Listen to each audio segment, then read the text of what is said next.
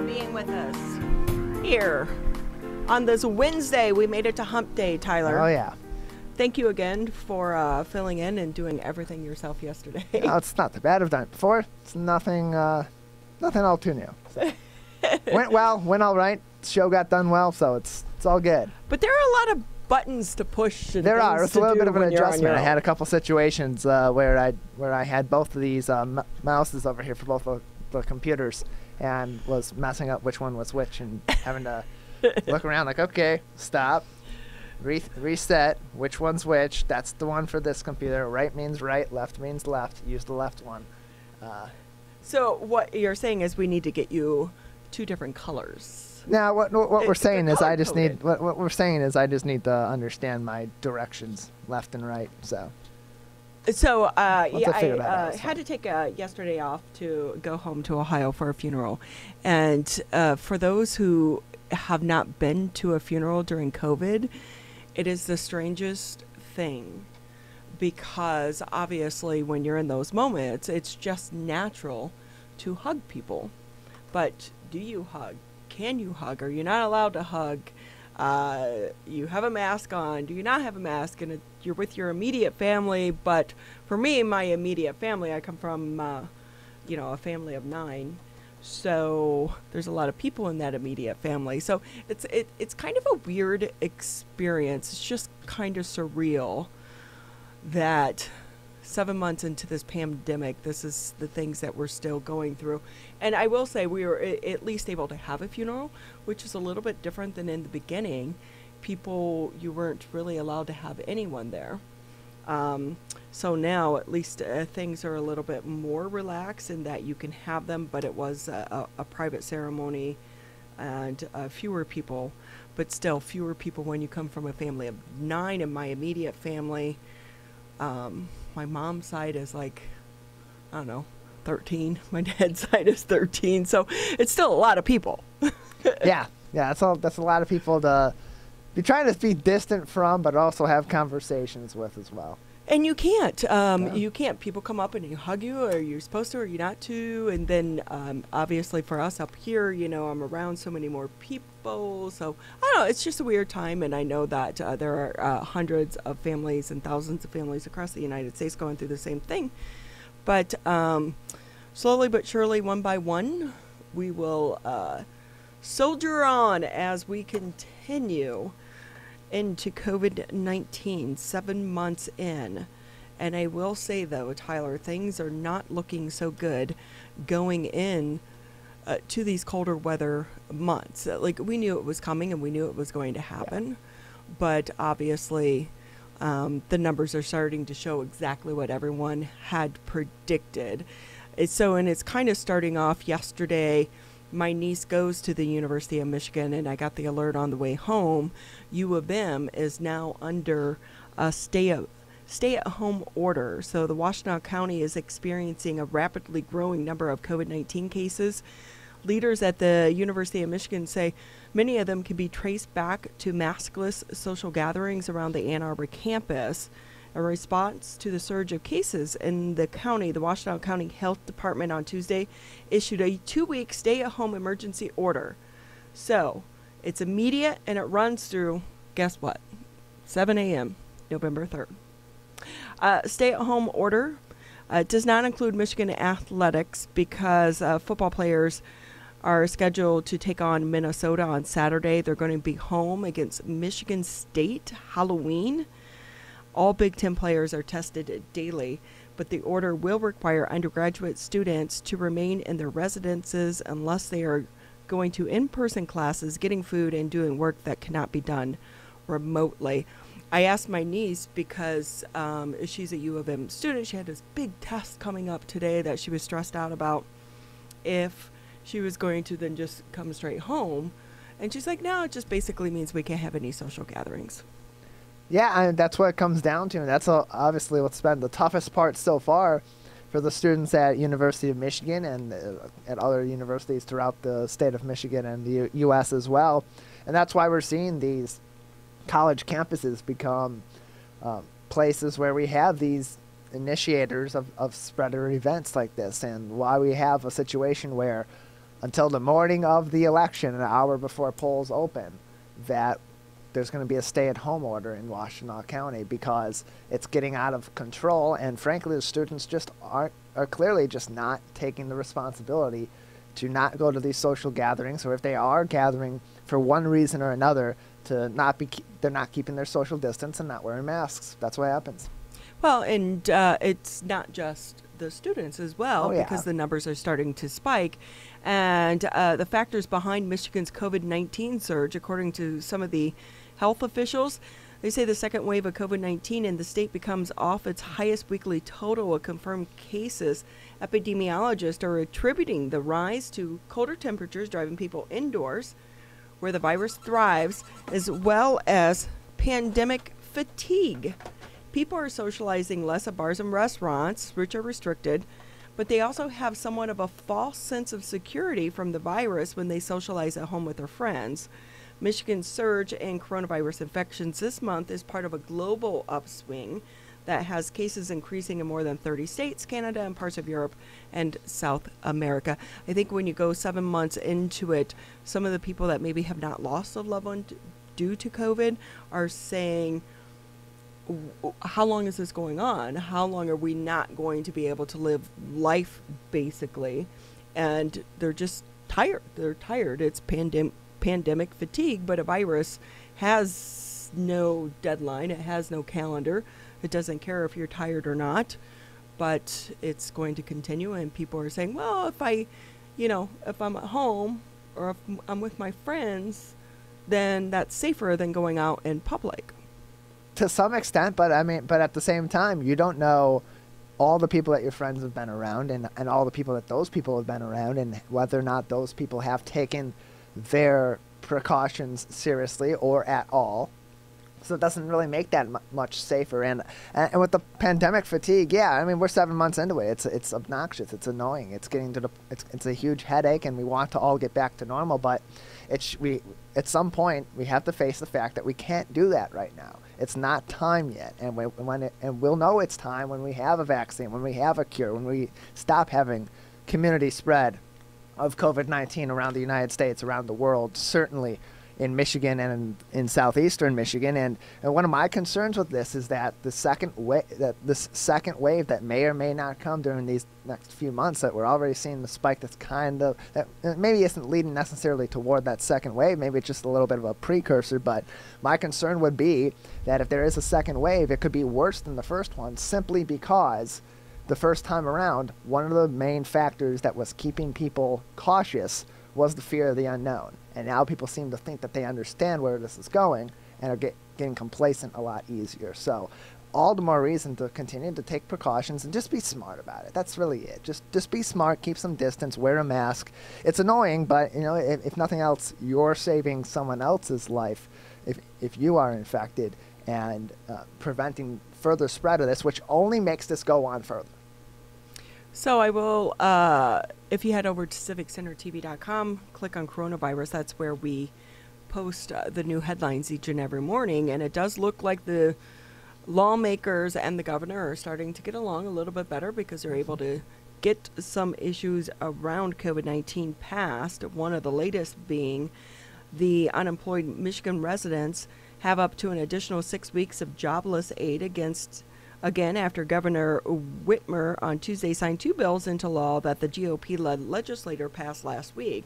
Legislation would extend the duration of jobless benefits from 20 to 26 weeks, which is the maximum for federal benefits.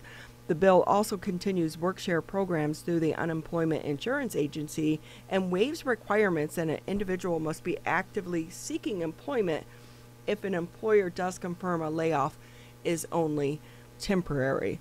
So they do seem to be coming together on some of these more important issues, and one of those being unemployment and the jobless benefits, because if you lost your job due to COVID, and I think this is even more important as we start to see the numbers spike if we go into a second surge, and if they close more things down, this is going to be very important for those that need to be putting food on their table. Yeah, I mean, taking two and a half weeks to start making these decisions, I would hope that they had prioritized enough to get the most important elements of that done as quickly as possible. So yeah, it's very nice to see them taking action on this, working together in a bipartisan fashion for things that are critical to our society, critical to the state of Michigan, critical to our local communities, to those that are unemployed, and to those that could become unemployed again or for the first time over the next couple of months, several months, as this pandemic continues on into its second winter. And a little bit of good news just coming across the news lines right now is that Michigan nursing homes can now schedule indoor visits. That's according to the Michigan Health Department. They issued an order allowing indoor visitation by appointment at long-term care facilities if a facility has had no new cases within 14 days. So that is for the family members and for those that are in these long care facilities. There's some good news as long as they've not had any new cases, but we do know that these nursing homes, long care facilities have really been the hot spot for so many of the COVID cases, as well as the outbreaks and the number of deaths as well. Yeah, and that's why there's so much caution behind this. You have to not have had, as you said, a positive case there in 14 days in order to allow for these kinds of visitations. They are going to be very limited as well to make sure you're not having a large sum of people coming in to visit their loved ones, and it's only specific people at specific times that they know are safe to come in. So, I mean, good timing for this is better than no timing for it at all. So I would say that it's certainly something that's welcome to the people that have been living in the nursing homes and haven't been able to see their families for the past 7 months, and for those families that are worried about their loved ones in these nursing homes and long-term care facilities. And not sure how I actually feel about this next story coming up. Prisoners are now eligible for the $1,200 stimulus checks.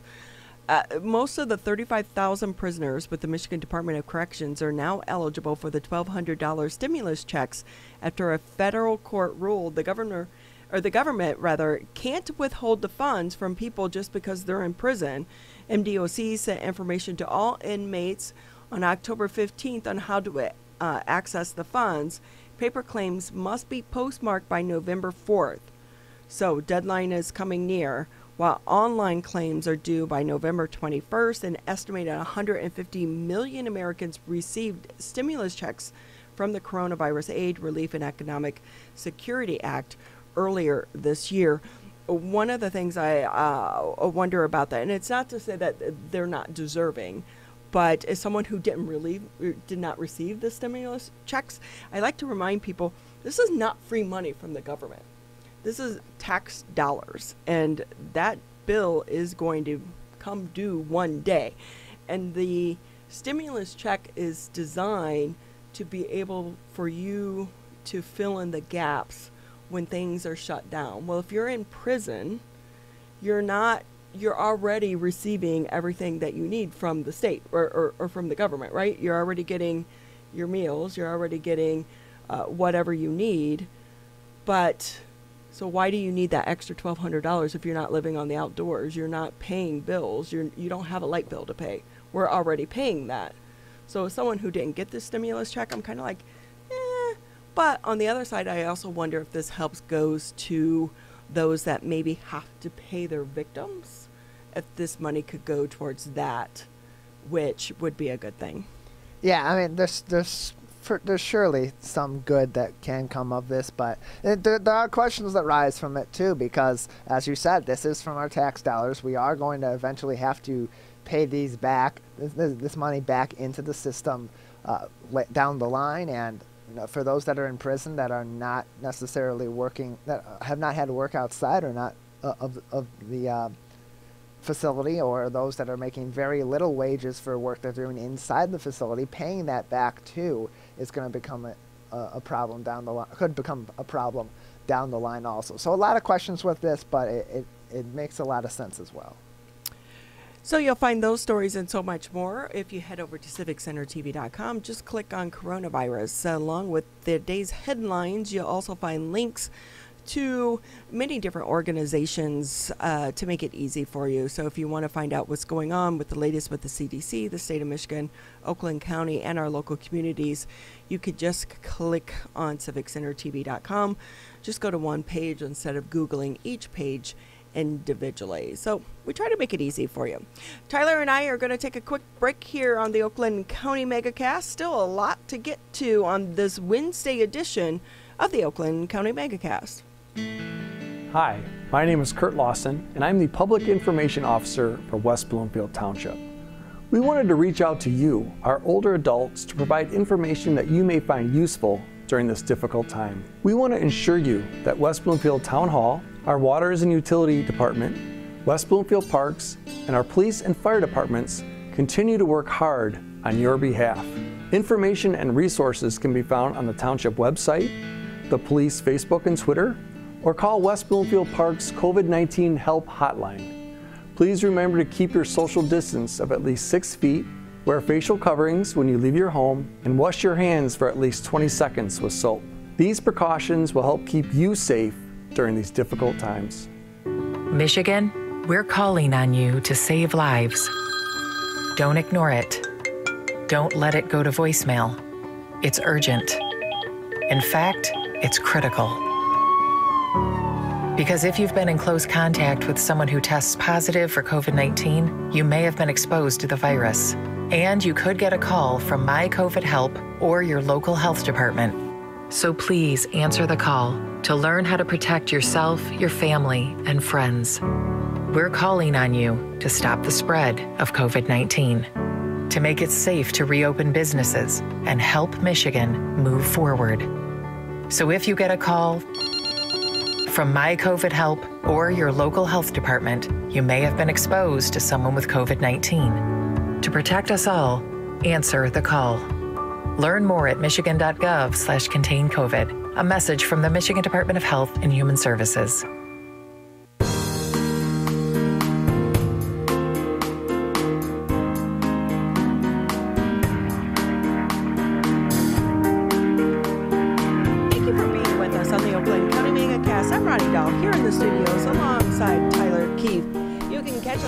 Friday, 10 a.m. to noon, here on Civic Center TV, Birmingham Area Municipal Access. If you have cable, catch us on Channel 15 on Comcast, Channel 99 on AT&T. If you're out driving around, you can tune us into your radio, 89.3 Lakes FM and 88.1 FM, The Biff. Each and every day, Tyler and I are here in the studios working to bring you interviews with people throughout Metro Detroit as we all try to navigate the COVID-19 crisis. More than 7 months into it, and it doesn't seem like there is going to be an end in sight anytime soon until that vaccine is developed and widely available to the public.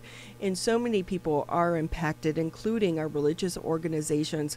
Metro Detroit has the 21 largest Jewish community in the nation. More than 72,000 people belong to the Jewish population here, and no greater area than right here in the West Bloomfield area. We're excited to have with us this morning on the show Rabbi Jennifer Kaluzny. She is with Temple Israel. Thank you for taking time to be with us here on the Oakland County Megacast. Thank you so much for having me. I'm really honored to be here. What's so hard about our religious organizations, it's about a community, it's about people, and it's about connecting. But COVID has caused all of us to pause and how we're connecting with one another. How is Temple Israel bridging the gap in this crazy world right now? So what's amazing about Temple Israel is that we're the largest congregation in Michigan, the largest Reformed congregation in the country, but we have a really small, intimate feeling. And actually, we have the nickname of the kissing congregation. We like to greet each other with hugs, with kisses, with handshakes. And so there's a lot of connection. There's a lot of physical connection. And we, being together in our sanctuary or in our outdoor sanctuary to pray together, is a feeling that we were really concerned that we couldn't recreate virtually.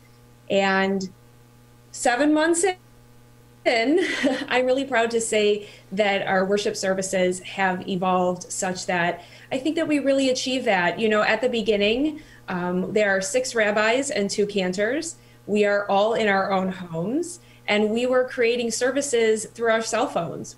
We were each participating and then putting them together and editing them. And we would put them on Facebook and our YouTube page, and we would watch with our congregants, and we would talk to them as the service was going on, and we were interacting that way.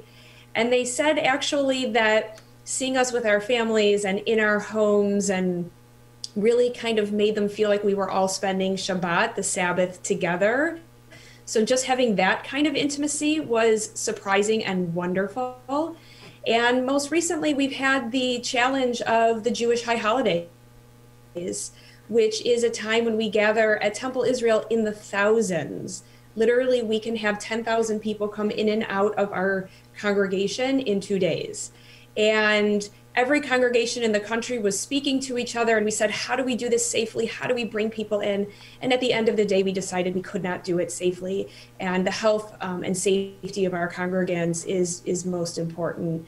And so we created services. Some were highly produced. We're very lucky. We have wonderful congregants who are in this industry, and they helped us create beautiful services that I think really touched people. The feedback has been extraordinary, that even people have said, I never thought that sitting in my own living room watching a screen could make me feel like we were together ushering in the new year.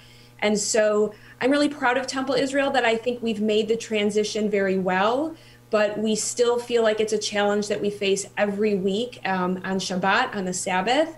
And we're always looking for ways to connect even more with our congregation. The ones I worry about are really the seniors. Young people get it. They're growing up with this technology. And even the people that are a little bit older who maybe are in their, 40s, 50s, 60s, were adapting to it as well. But the seniors, I worry that they're being left out. Anything being done to directly try to reach out to the seniors, members of your faith? Absolutely. And I have to share with you, I've been a hospice chaplain for 20 years. I spend most of my time doing pastoral care and chaplaincy, and I absolutely love seniors. I think they are the most interesting, funny, engaging people. So this has been at the top of my list as well. And really the cornerstone of Temple Israel is pastoral care.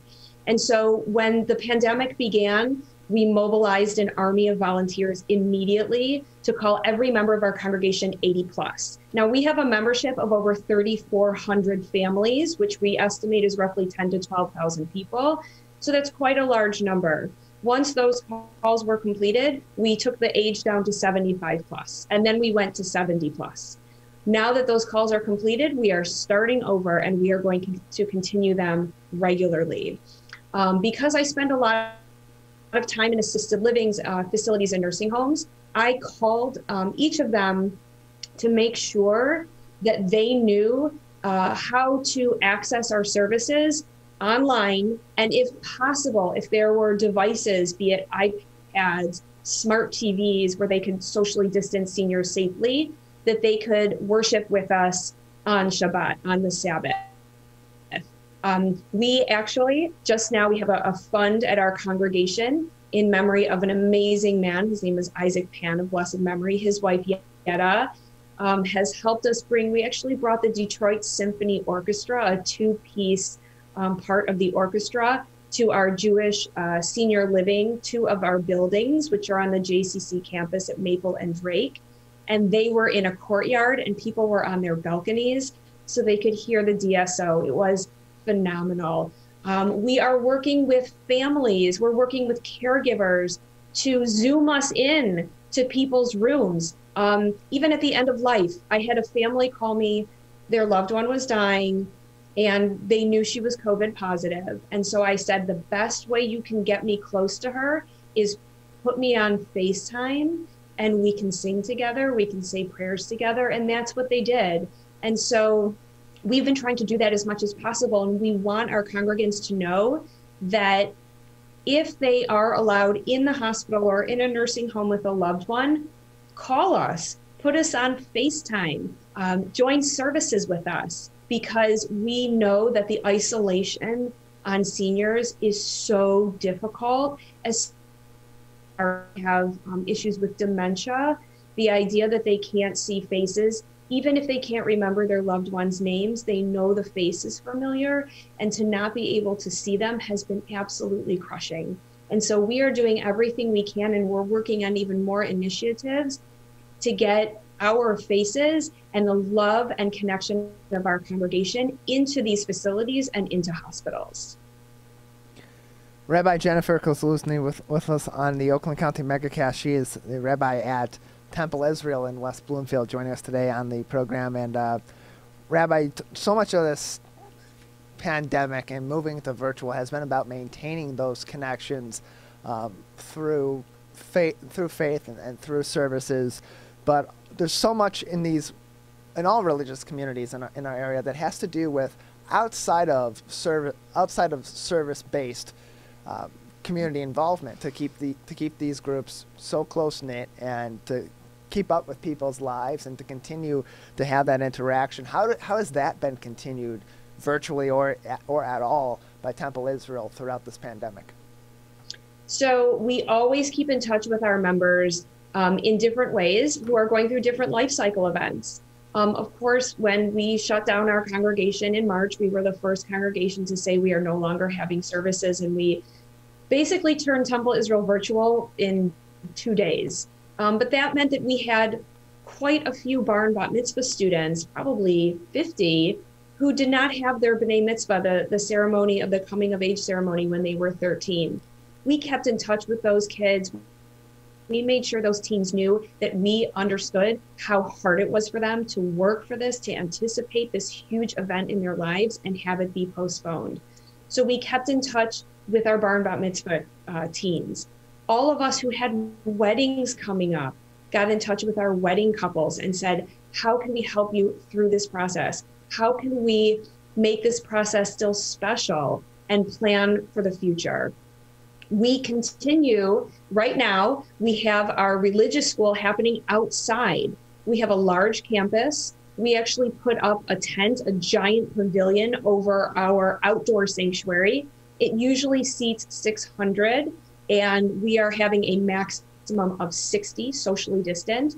So we are still having our religious school, kindergarten through 12th grade, on different days of the week, outside in different venues, to stay connected with all of our families, from our littlest ones to our high school kids. We're keeping in touch with our college kids who are now, a lot of them are going to college, and instead of maybe going back and forth, are at home. I just heard your guest before talk about Washtenaw County and how there's a stay-at-home order in Washtenaw County.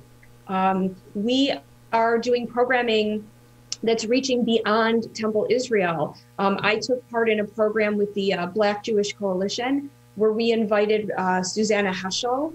She is an incredible author and speaker and thinker and professor that had over 600 attendees to talk about what is going on in our world in terms of racism and anti-Semitism, walking in the steps of her father, Rabbi Abraham Joshua Heschel of blessed memory.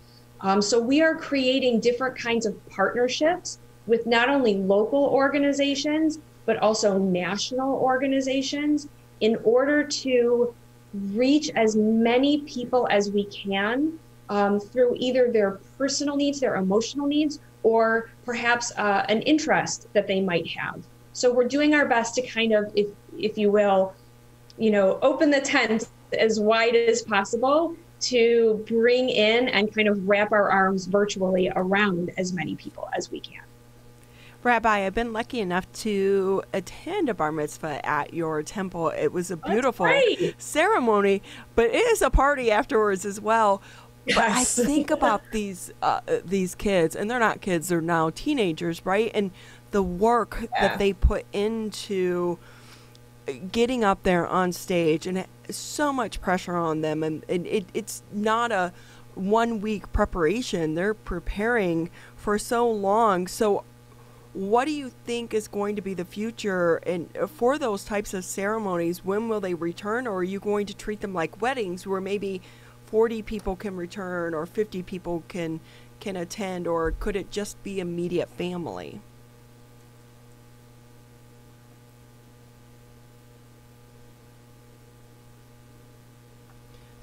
So, as always, and what happens here in the Zoom world is we seem to have a little bit of a freeze on the rabbi's Zoom call. So hopefully we're going to try to get her back here quickly. Whenever we experience this, which we've really been pretty lucky because we haven't had this a whole lot, is I think about the teachers and what this must be like for them each and every day, because so many of them are using, if not this platform, a similar platform. And thank you for, are you back? You're back. Thank you. Sorry. My son is in 3rd grade in the next room, and my husband is a lawyer and he's working. So I think there's a lot of bandwidth being used. So I apologize, but no, that's okay. Trust me, we're used to it and we understand what everyone is going through right now. Thank you. So we began them again, and we actually had to change the format of the service. Our teens do start 9 months before their bar or bat mitzvah to begin studying.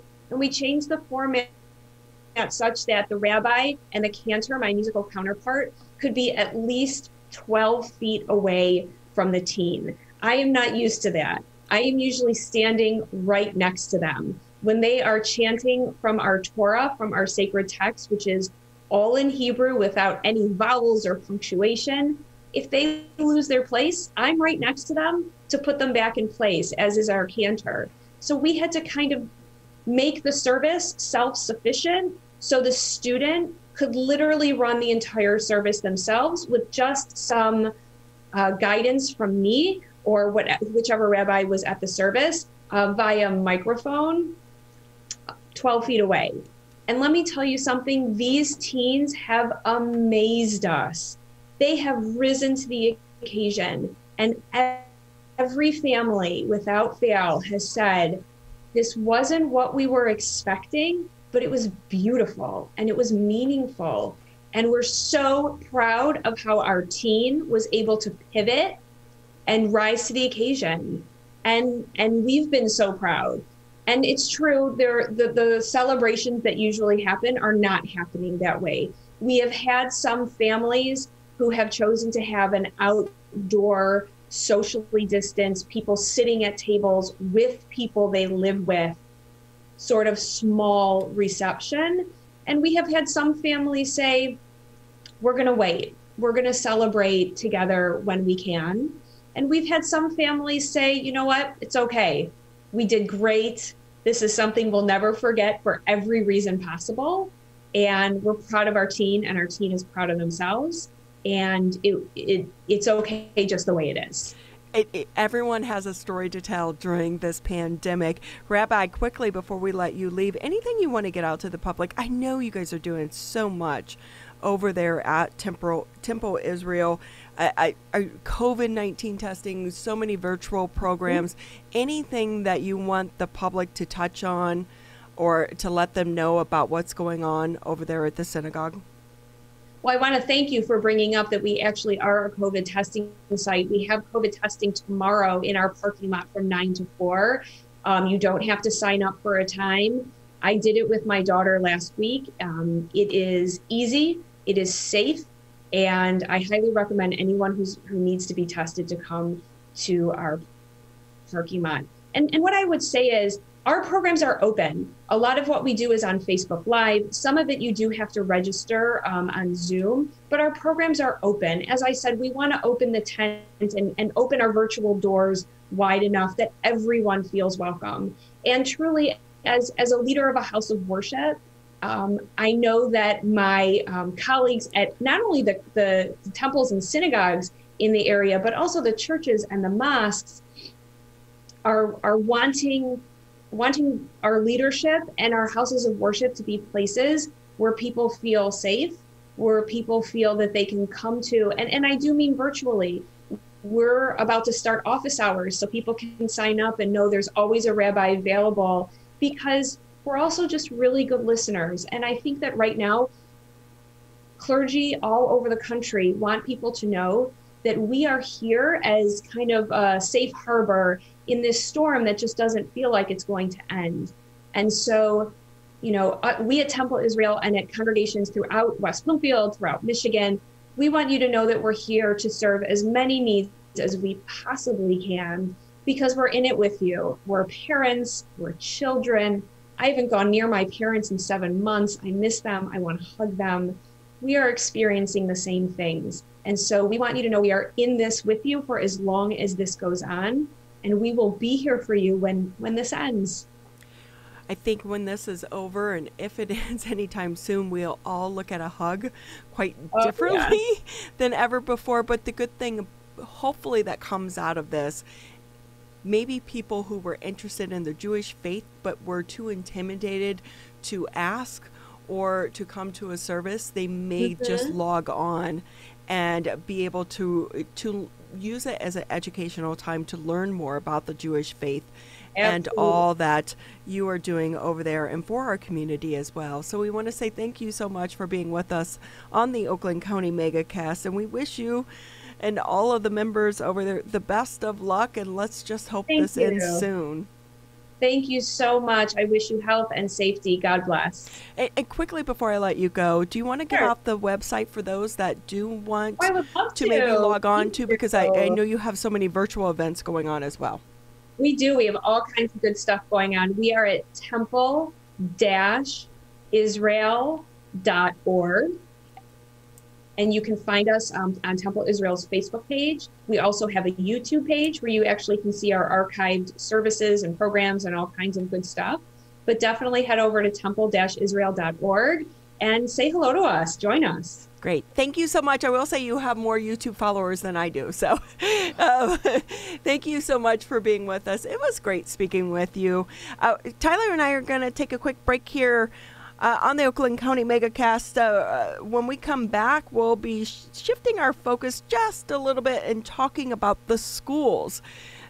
This is impacting so many people throughout our areas, across the country, across the state, and here in our own backyard. So we'll be checking in with a couple of the superintendents when the Oakland County Megacast returns.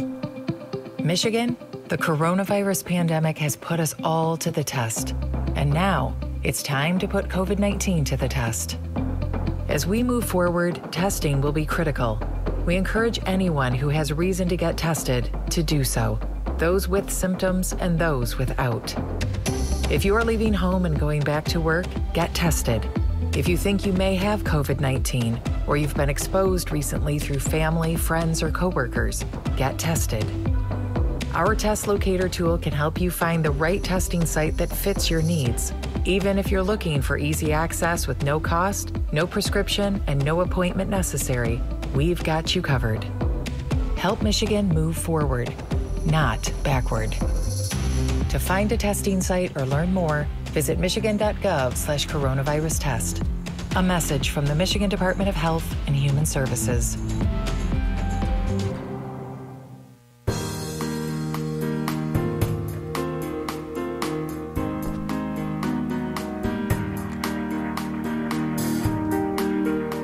Always great to have you with us here on the Oakland County Megacast. Monday through Friday, 10 a.m. to noon. You can catch us, Civic Center TV, Birmingham Area Municipal Access, Channel 15, Comcast Channel 99 on AT&T. And if you're out driving around, catch us on 89.3 Lakes FM, 88.1 FM The Biff. And the great thing about today's world and all this technology, if you can't tune in live during the show, you can also just log on to civiccentertv.com, and all the full interviews are posted there each and every day. But also be sure to go ahead and follow us on social media as well. Great to bring in our next guest. This is still such a trying time for so many parents, so many teachers, as we are continuing to try to navigate COVID-19 and all things crazy with COVID. and trying to get people, get the kids back in the classrooms. How do you do that? How do you do it safely? One of the individuals in charge of trying to help navigate this crazy world for the West Bloomfield School District, Dr. Gerald Hill. Thank you for being with us. We always appreciate your time. Are you looking forward to a vacation? Yeah, Ronnie, that would be fantastic. Except my wife and I talk about that. I think a vacation would be walking the trails in West Bloomfield. And we do that regularly. So. Oh my goodness! I could just, I don't even want to imagine what you and your team have been through during this entire crazy COVID-19 crisis, just since all the way back to March. And then you kind of catch your breath. You had the summer off, you catch your breath, but then it's still lingering. We're in the middle of this pandemic. Give us an update where West Bloomfield School District stands right now. Well, as you said, it's been a constant whirl of activity since March, and it would have been nice to have the summers off, but our staff was pretty busy engaged in planning for the fall, and in the fall we're still planning for the fall and what's to come next. I just need to give kudos to our staff, our administrative leaders, our school board, the principals, teachers, and all of the support staff in the West Bloomfield School District. Everybody's doing yeoman's work, and our motto, our shining light, our focus is the health and safety of students and staff in our community and in our school district. And so juxtaposing that with the educational needs and the mental health and well-being needs, to say the least, we've been extremely busy. And we know these aren't normal times, and I feel like you and the others on your team are in such a hard spot because some parents want their kids back in the classrooms. Some parents don't want their kids back in the classrooms. And then you have teachers weighing those two options as well. It's like a lose-lose situation. How do you try to navigate all of those voices to come up with a plan? It's almost, Ronnie, like you have the left hand and the right hand, and you're hearing the COVID fatigue, and I need to get my students back in school for a variety of reasons, home situations, the education plan is different to those that really are really hesitant and not anxious. They're anxious about going back at all. And so whenever we make a decision or an announcement, we get feedback from both sides. And so it's been pretty equal. And so my focus really is on the health and safety aspect of it and the educational quality aspects. And so we are working with our parent groups, our parents individually, answering questions that they have, concerns. It's an impossible task to try to, for a lot of families, to be the breadwinner and the education facilitator in your home. And we understand that. And so, we have the hybrid model, K-8, but our high school is fully virtual, has been, and for the foreseeable future will be. And so for families that don't have the setup at the homes or have jobs that don't enable them to be with their children full-time, it's a challenge, and we recognize that. But it's all for the health and benefit of the students and the staff. Now, one of the other things we're hearing about, there are so many students, is a different form of bullying now going on. We talked about bullying so much before this pandemic, and now people are having a direct view into individuals' homes. And so bullying has taken on a different form, per se. The mental health of some of these kids coming out of this, I would imagine, is a concern for you and so many of your staff members and your teachers as well. It is, and so there are a couple of things we're doing on that front, Ronnie. We do have a school mental health specialist, and we have some restorative practices coaches, and they're working exclusively on the mental health aspect. We're doing a lot of professional development, staff development with our teachers and administrators. The whole camera on, camera off aspect, sometimes it's not appropriate for the camera to be on, and we're coaching our teachers that there are different situations in the homes where that really isn't the best time to have a camera on. So we're looking at other ways we can engage students in the lessons as well. On the student-to-student aspect, the bullying, We are a Capturing Kids' Hearts school district, and Capturing Kids' Hearts really emphasizes positive relationships, student to student, staff to student. And all of our teachers, or most of our teachers online, as well as the hybrid in classroom, they've developed social contracts with their classes, what the expectations are of one another. And bullying is an issue, or harassment or teasing even. Maybe it doesn't go to the extent of bullying. And so we're asking everybody to respect one another. And through Capturing Kids' Hearts, it's something that we have been doing for a few years now. So the students identify with that. And so you can see social contracts that have been developed virtually, if you will, for how do we treat each other online. Dr. Gerald Hill with us. He's the superintendent of the West Bloomfield School District with us today on the Oakland County Megacast. Dr. Hill, going back to the Return to Learn plan, it's constantly being updated by the school district, by the school board, as it is in many other school districts as well. It's a living document as we continue to move forward through this pandemic. How is what we're experiencing right now, what West Bloomfield's doing right now with Lakers Online and with their in-person and online hybrid at the K through 8 level, how is that impacting how the school district is reimagining schooling in West Bloomfield, both in the immediate future, the next semester, the next year or 2 years, and into the distant future as well, as technology is certainly going to have a continued impact on education for years to come? Well, Tyler, that's a great question. As you know, when we first got into the virtual learning last March, it was flipping a switch, and it was a very crude implementation of online learning. And our teachers had to overnight learn how to teach online, and that is not an easy task.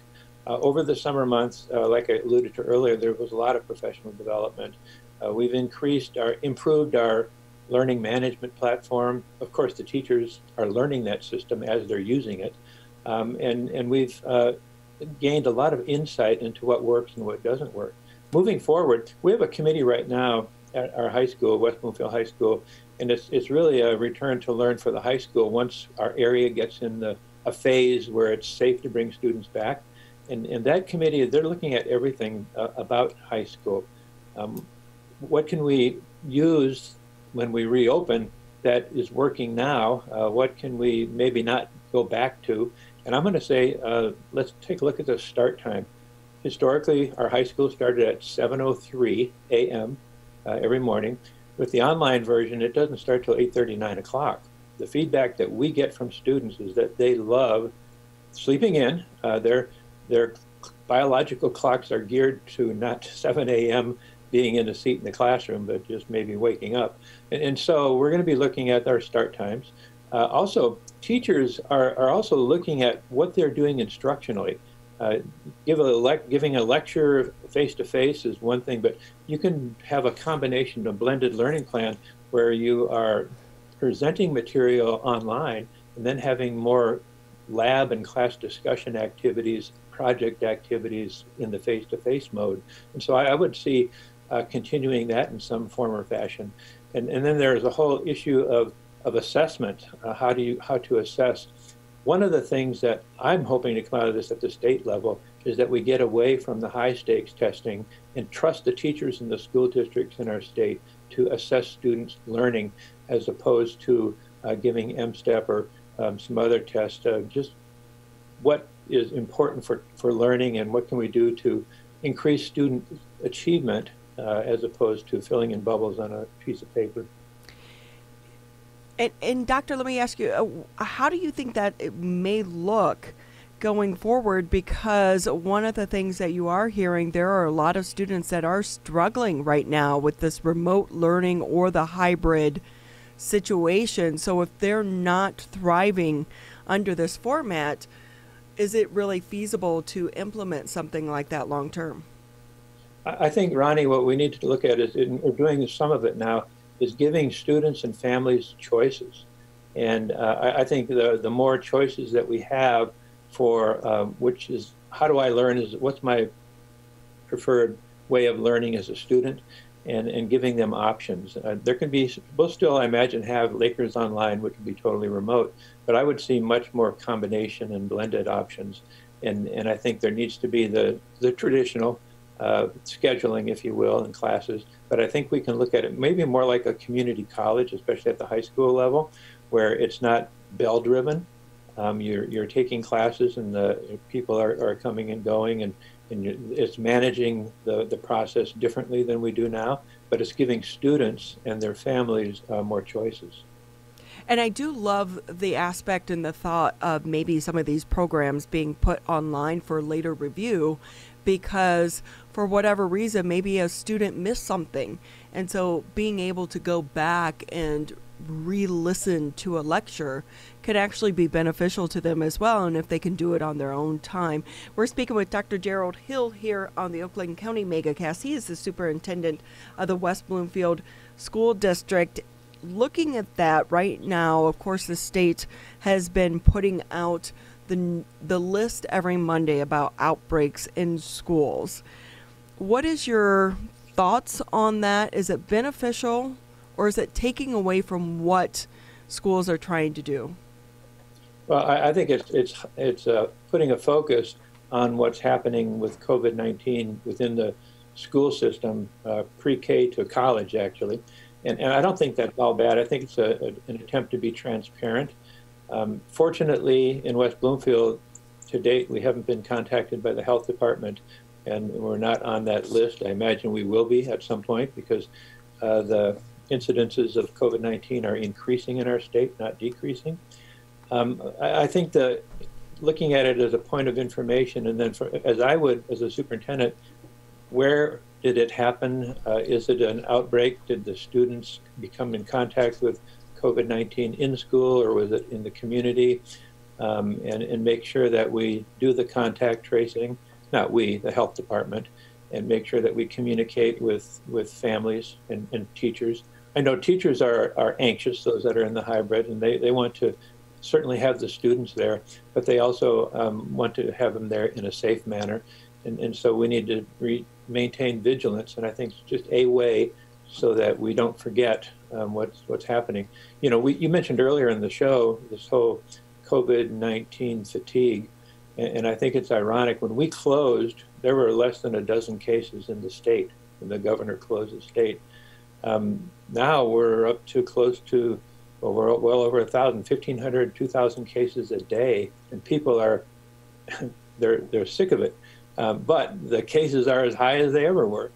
Back in June, I thought we might be going to phase 5 and be more open.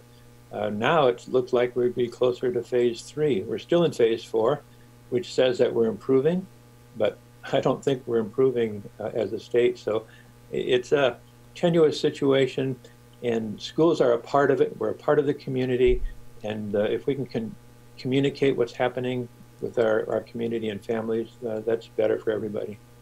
Do you worry that we will move back into phase 3?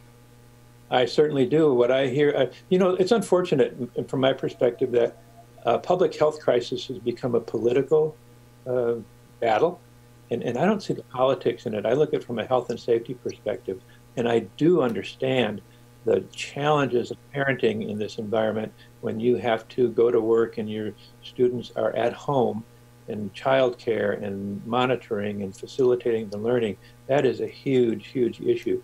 But I'm confident that we'll, as a community and as a state, be able to deal with it. But we need to be working together and really listening to the health departments and the scientists. And my challenge to the politicians is to, let's not have this be a political issue. Let's look at it as a public safety issue and pull together on it.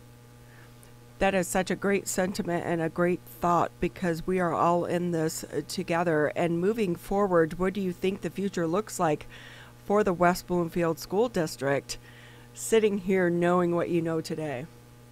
So we're constantly looking at the plan. As you said, our school board approved our Return to Learn plan. We meet monthly. Earlier this week, they approved the plan as it is. On November 9th, on the short term, we'll be coming to our board with an update, if there are any updates to our plan. One of the interesting challenges is that we have one set of guidelines from the state, phase 1, 2, 3, 4, 5, 6, and various levels of risk. And then we have another set of guidelines from the Oakland County Health Department. And of course, they don't call it phase 1, 2, 3, 4, 5, 6. They call it A, B, C, D, E, F. And so we're trying to do a crosswalk between those two because we're in weekly communication with the health department. And so from low risk to highest risk, we're right now in the medium risk category. And as long as we're in the medium risk category, we can do our hybrid program. I would like to get, I mean, we're in the medium high risk, I'm sorry. I would like to get to the medium risk where we could do more face-to-face, but I think we're closer to a high risk. So it's a matter of monitoring the data, maintaining the communication, listening to the experts, and then for the community, it's having, we need to constantly be communicating with our community. We are having, launching staff surveys this week. We'll be doing community surveys the following week, and we'll be doing webinars and focus groups and a whole host of communications strategies to get feedback from teachers, from students, from parents as to what they feel is working, what's not working, and moving forward, what can we do to improve the services for students. Well, one thing that we have to remember is this is a new experience for teachers. Every teacher in the United States feels like a first-year teacher. And I recall many years ago now, my first year of teaching, I was lucky to stay 1 week ahead of the students in terms of my planning and getting organized and all of that. Well, we have 350 teachers in our school district, and it's like they are all first-year teachers because everything is so different. And so we are supporting our teachers as much as possible. Our support staff, paraprofessionals, the same. And I think the more we communicate with each other, teachers, parents, students, the better. Talking about the teachers as well, some of the teachers have been maybe teaching for quite some time. These kids are smart when it comes to technology. They're smarter than us. They're smarter than their parents. So it's got to be hard to stay on top of them, trying to navigate a new platform, trying to teach, but also battling their knowledge of technology over your own. Actually, if we had a case of the first early time in school, the Zoom bombing, so we had to change our authentication protocols so that we can track who's on, and we can't share that information because of exactly what you said. The students figured it out real quickly, and idle minds come up with creative ways to be disruptive, and so that's what was happening across the United States. And so, but to the students' credit, they're not afraid of technology. They're willing to do anything, and as a matter of fact, when we do our focus groups and surveys of students, I think we need to tap into that. They've grown up with technology, and they would certainly have ideas on how we can leverage it more effectively. And so bringing them into the conversation would be beneficial to not only the students, but the teachers as well. Dr. Gerald Hill with us. He's the superintendent of the West Bloomfield School District, joining us on the Oakland County Megacast. Dr. Hill, just another couple of minutes with you before we'll have to say goodbye today.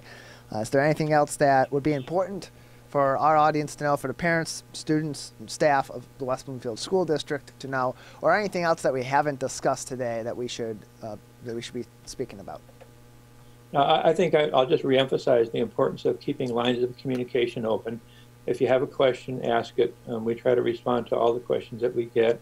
Also to understand that the teachers and students are working to the best of their abilities and capacity, and we all can be supportive of their efforts, and we are. And I think that to look at the whole issue as a public health / education challenge, and that we are very capable and creative and determined people, and I know that we'll find this path forward. And looking back maybe a year or two from now, maybe we will come out of this with some better ways of teaching and learning than we had going into it. And we will also have a much greater appreciation for the role of teachers in our society. It's not an easy job.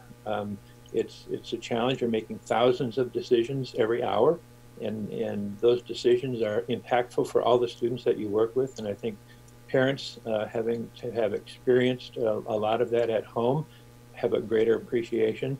But again, I can't say enough for the teachers, not only in the West Bloomfield School District, but throughout Oakland County, because we rolled up our sleeves. We're keeping students first, and we're providing top education for the students that we work with. And there are mistakes we make along the way, and then we learn from those mistakes and we monitor and adjust. But the bottom line is for the students' health and safety. Dr. Hill with us here on the Oakland County Megacast. Thank you so much for your time, and I think you definitely said something that resonates with every single parent out there as they appreciate teachers and what they do so much more following this pandemic. So let's hope that our teachers can get a raise coming out of this, but also that we learn and we grow as well, and that sometimes our system, we need to be pushed to be able to make change, and this is just the push that is being forced upon everyone to make changes, and so hopefully some will be for the better in the long run. Thank you so much, Dr. Hill, for being with us on the Oakland County Megacast. We're going to take a quick break here on the Megacast, and when we come back, we're going to continue the conversation about education with the superintendent for the Avondale School District. Michigan, we're calling on you to save lives. Don't ignore it. Don't let it go to voicemail. It's urgent. In fact, it's critical. Because if you've been in close contact with someone who tests positive for COVID-19, you may have been exposed to the virus. And you could get a call from My COVID Help or your local health department.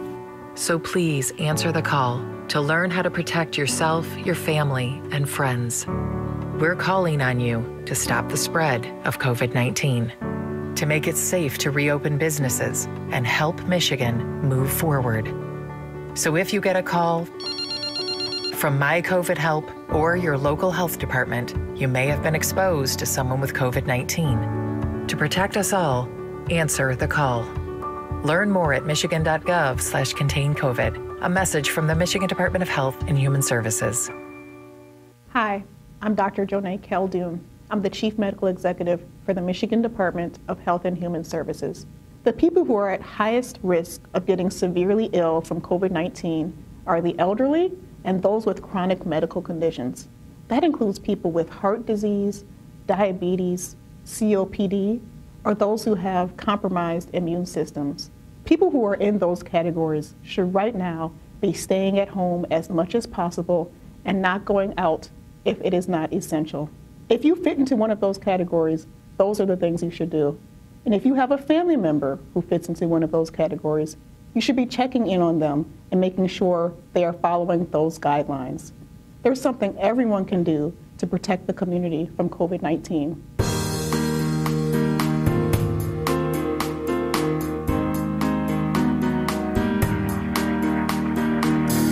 Thank you for tuning in to the Oakland County Megacast. This is 89.3 WBLD Orchard Lake, 88.1 WBFH Bloomfield Hills.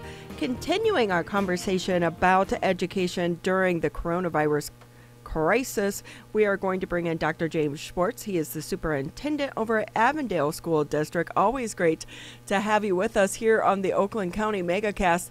And I'll kind of start off with a different question in that, do you believe you're more tech savvy now than you were at the beginning of this crisis?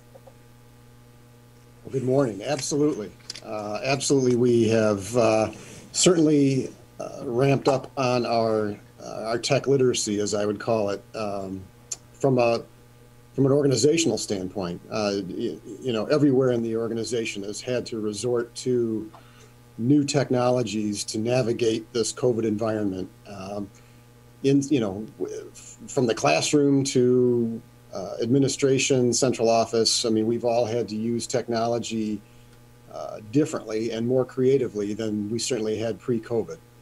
I'll tell you what, though, all the updates are driving me crazy. So I think I figure out Snapchat. I think I have Instagram down.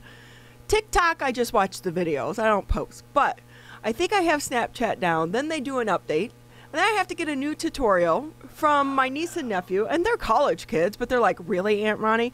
But now, even with that, Zoom, which everyone is using, they keep changing and tweaking their platforms as well. Don't they understand that anyone over the age of 40, we don't like change?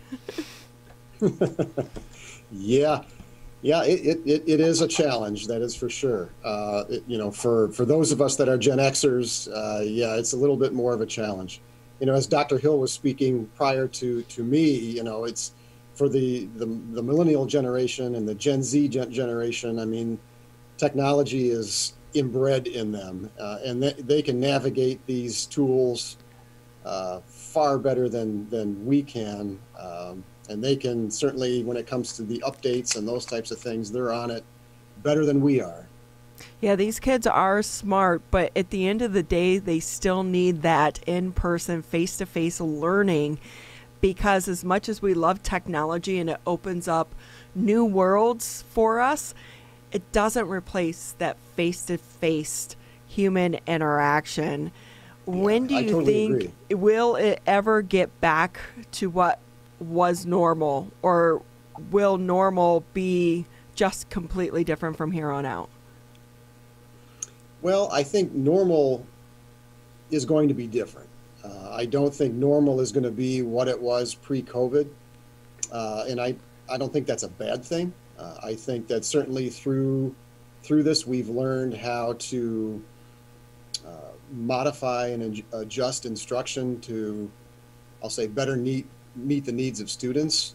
We certainly have learned how to manage technology a lot more efficiently in our environment, and how to use technology, frankly, with our, as a supplement to our instruction, or as a tool to drive our instruction. So I think that through this, we've certainly learned lessons that have changed what normalcy will be from that instructional delivery standpoint. I even think that when we're back in seat, that instruction will be a greater part of the school day. And I also think that there will be greater opportunities for students to be involved in school technologically. I think that districts from here on out essentially will be offering more of a smorgasbord of remote learning opportunities for students moving forward, because there will be that demand. I mean, there are students that are flourishing in this remote environment. And I can foresee that many families, even when school is back in seat, they will still want to choose to stay remote. I mean, even post-COVID. So I think that in terms of how school districts need to modify and adjust their options for students, that new normal is going to be different.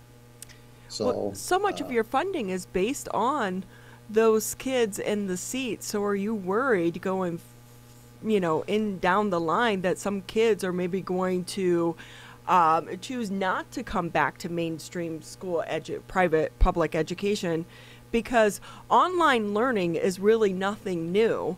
It's been around for years. It's just new to us in the public education setting. True. I do think that. I do think there will be, a subset of students that will continue to just learn remotely.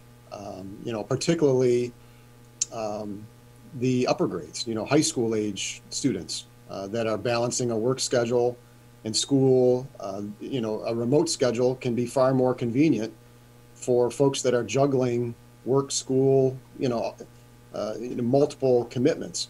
So, I do foresee that moving forward. And I think school districts, frankly, have to up their game in terms of being able to reorganize themselves to adapt and offer those opportunities to students so that they are not losing those FTEs from a funding perspective.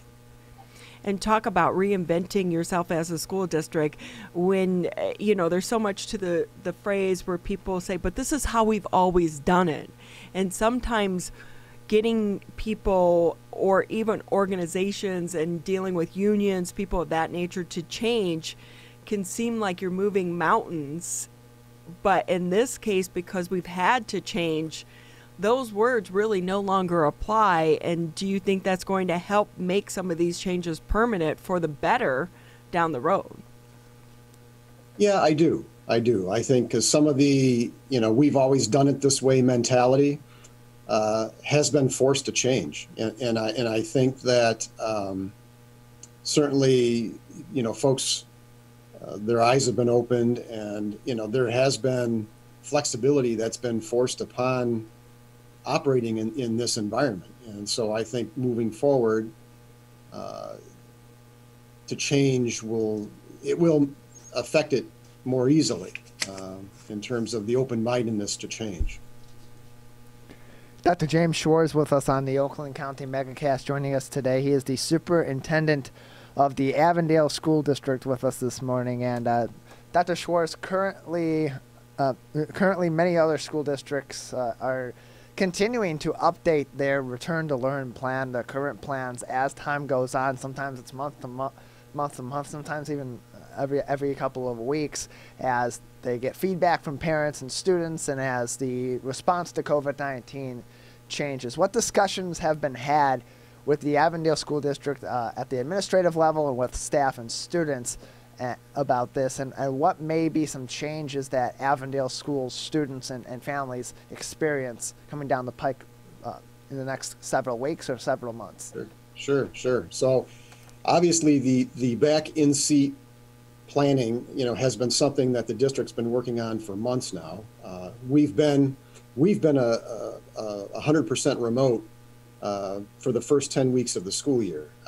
Our Board of Education back in August had determined that we would spend the first 10 weeks all in a remote fashion. So we've been working really since that point to devise plans for, okay, what happens after that 10 weeks? What comes after that point? So we've put together plans to offer the options for parents that wish to go back in seat to do so. So our planning has been looking at how we integrate in seat, and also how we continue to offer remote for those families that want to stay remote. So we've had really three board meetings where this has been a major topic. And we've received obviously a lot of community input, a lot of staff input via those venues. We've also had a town hall for elementary, a town hall for secondary, in which we further received more input from folks on the plans going back. Ultimately, our board just a couple of days ago on Monday night had passed a motion to have our kindergarten through grade 8 students return back on November 16th. And then our high school students will return back at the end of the semester in January, which would be January 19th. So our kindergarten through 8th grades are on a trimester schedule, which is why that November 16th date lines up with sort of the end of their marking period. And then the high schoolers will start consequently at the end of their marking period in January. But we, in our surveys, we've sent out several surveys to our community and to our staff over the past several weeks. And from a community perspective, in terms of the confirmations of folks coming back, it's really 50-50 in terms of those who prefer to stay remote and those who wish to have their students back in seat. And so with a 50-50 split, essentially, that allows us to bring back students into a seated section or sessions with proper social distancing and mask wearing and all the protocols without having to do necessarily an A-B alternate day or alternate alphabet day type of scenario. So that allows us to come back to a full 5-day program at elementary.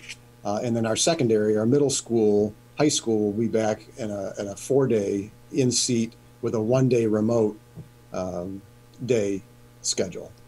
So we're just in the midst now of firming up what that schedule will be, because now we've got some exchange of teachers and students, because we have to devise all new schedules for now to allow for the in-seat students to come back. So there's a lot of scheduling that's going to happen here in the next couple of weeks to prepare for that November return. In some cases, students will have a new teacher come November because of that, allowance now of 2 options.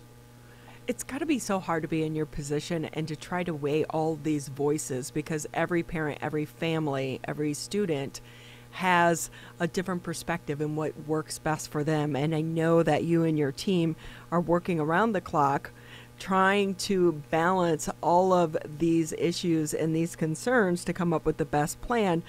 But knowing that and opening up the schools again, I'm sure that you're going to be prepared for what is already happening at schools across the state of Michigan and the Metro Detroit area in the outbreaks of COVID-19 that are happening, and plus the reporting of that on the state website. How is that going to be addressed when you do get students back into the classrooms? So we have very specific protocols that are going to be utilized. Really, it's throughout the organization, but that are devised by the Oakland County Health Department. So we're really under their auspice in their protocols for, in terms of identification regarding symptoms, in terms of quarantining, in terms of contact tracing, all of those protocols we've developed in concert with the Oakland County Health Department. We have nurses here in the district that are on staff that will be helping us with those decision-making types of scenarios where we have to send students home, or we have to close a classroom or close a school, or so. We've got all of those protocols down pat. I mean, we do expect that we are going to have COVID cases. I mean, we'd be foolish to think otherwise. We know that we're not immune to that. And we know that sending students back into classrooms is a risk, but there's going to be a risk no matter when you decide to do it. There's arguments about, why come back now? Why not come back after the holidays? And then people argue, well, don't come back after the holidays because that's when everybody's getting together and there's a greater chance of spread because of everybody congregating for the holidays. So, the bottom line is that there is no good time. There is no ideal time to bring students back. There's never a risk-free time. So recognizing that, we have to make sure that our protocols for prevention and our protocols for response are very thorough and well thought through and ready to go, and we are. It helps when you've had time. I feel like you're an expert at this now, 7 months into the pandemic. Yeah. Shift again, pivot again, 7 months into it, and it's good that you have a plan in place, and I'm sure even with that plan in place, when things happen, things will still need to be navigated to get you through any type of crisis. Dr. James Schwarz with us here on the Oakland County Megacast, Superintendent for the Avondale School District. Anything we didn't touch on that you want the parents or the teachers to know about going forward? No, it is, going back to school and navigating the instruction, whether it's in seat or it is remote, it's really a community effort. It's really something that we all have to join arm in arm in and support each other with and have patience with. And because, do we have all the answers? No. Can we control COVID? No. Can we guarantee that no one's going to get COVID in our plans? No.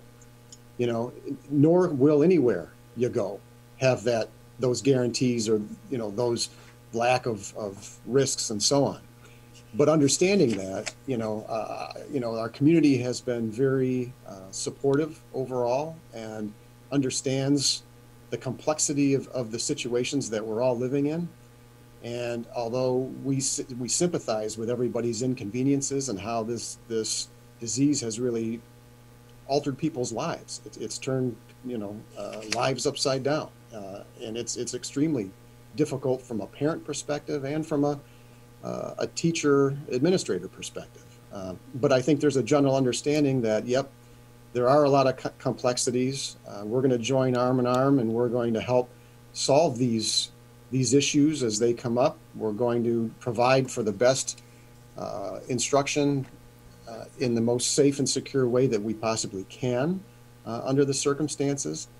And we're going to solve issues again as they come up. And again, I think our community has been very supportive and patient with that, and will continue to be. And I would ask that people, again, that may not understand that, to reflect upon that we don't have all the answers, and no one does, and we're all working to make the best of it.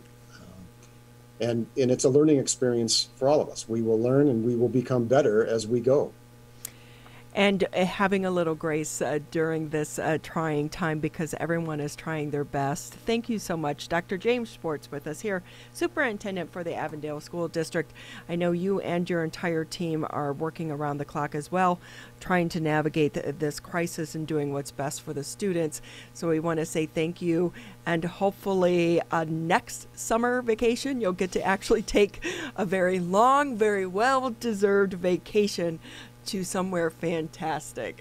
Tyler and I are going to take a quick break here on the Oakland County Megacast, and when we come back, we are going to be speaking with the CEO of Focus Hope. This is the Megacast. This may seem uncomfortable, but so is being hooked to an IV, sleeping in a hospital bed, and fighting for your life. When it comes to COVID-19, comfort is not as important as saving lives. Wearing a mask can greatly reduce the chance of spreading the virus. So mask up, Michigan, every time you leave home. Hi, my name is Kurt Lawson, and I'm the Public Information Officer for West Bloomfield Township. We wanted to reach out to you, our older adults, to provide information that you may find useful during this difficult time. We want to ensure you that West Bloomfield Town Hall, our Waters and Utility Department, West Bloomfield Parks, and our police and fire departments continue to work hard on your behalf. Information and resources can be found on the Township website, the police Facebook and Twitter, or call West Bloomfield Park's COVID-19 Help Hotline. Please remember to keep your social distance of at least 6 feet, wear facial coverings when you leave your home, and wash your hands for at least 20 seconds with soap. These precautions will help keep you safe during these difficult times.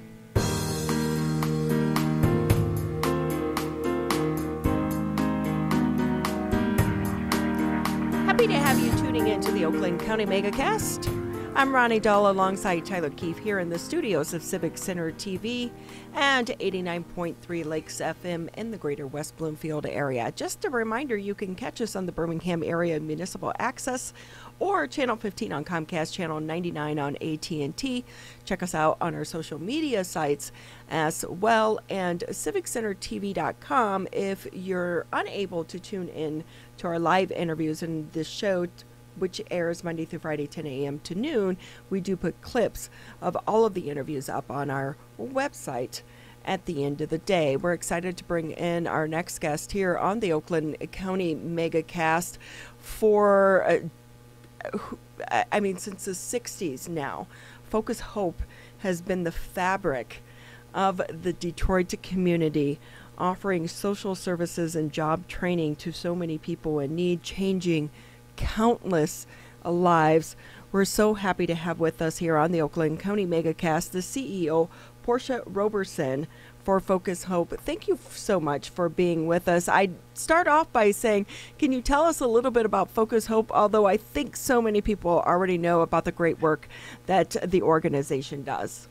Well, good morning, and thank you so much for having me. I love to have an opportunity to talk about Focus Hope because although we've been around for 52 years now, we're in a new time. And so there are younger people who don't know anything about Focus Hope. So I like to reinforce why Focus Hope was started and what we're doing now. And so quite honestly, Focus Hope was started out of the sort of rebellion of 1967. Father Cunningham and Eleanor Jositis, a white suburban mother and wife, decided that really after the 1967 rebellion in 1968, the way in which they would build back the city and the community where Focus Hope is currently located was through establishing Focus Hope. And Focus Hope started as both an advocacy group and certainly about workforce training and getting people jobs and elevating their economic status. And that's certainly some of what we do still today. So I've been at Focus Hope 2 years now.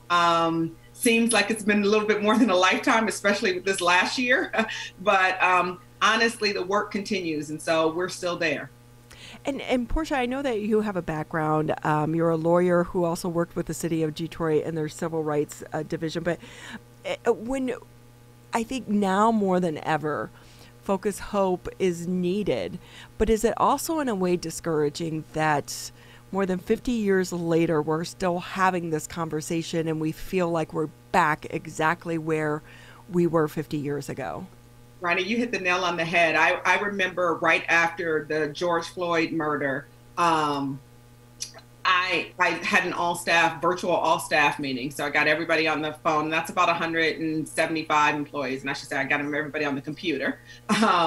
And, you know, I basically teared up because I felt a little bit like, what would I say? You know, this is exactly why we were started 52 years ago. And we're sort of in the similar position again today. And so in addition to coming off of, but in addition to being in the midst of a pandemic, we had these issues that we really needed to address. And so, yes, it's been very difficult to sort of look at where we have been and think, you know, and not think that's exactly where we are now. I think there have been great strides, but I think it's a reminder that the work continues and that the work that we do is very, very important.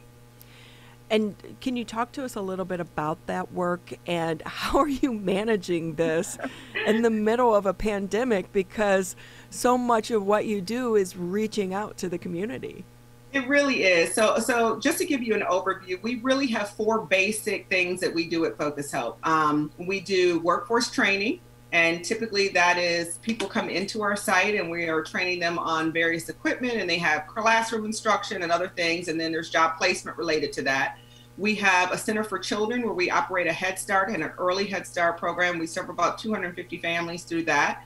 And we have our Food for Seniors program, which serves approximately 42,000 seniors per month in Macomb, Wayne, Oakland, and Washtenaw counties.